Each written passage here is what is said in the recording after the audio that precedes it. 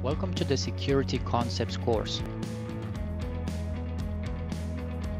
My name is Gabe Rivas. I've got a Bachelor of Computer Science and also a number of Cisco career certifications.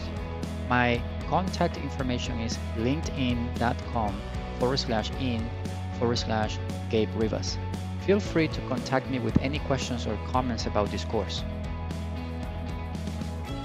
I've got a couple of prerequisites for this course. Number one, having some basic network fundamentals. And number two, having basic knowledge of infrastructure devices. So what is the Security Concepts course?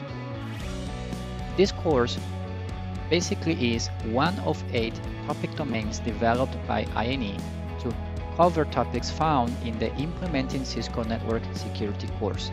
The course code is IINS, and this is going to help you complete the CCNA Security Certification curriculum.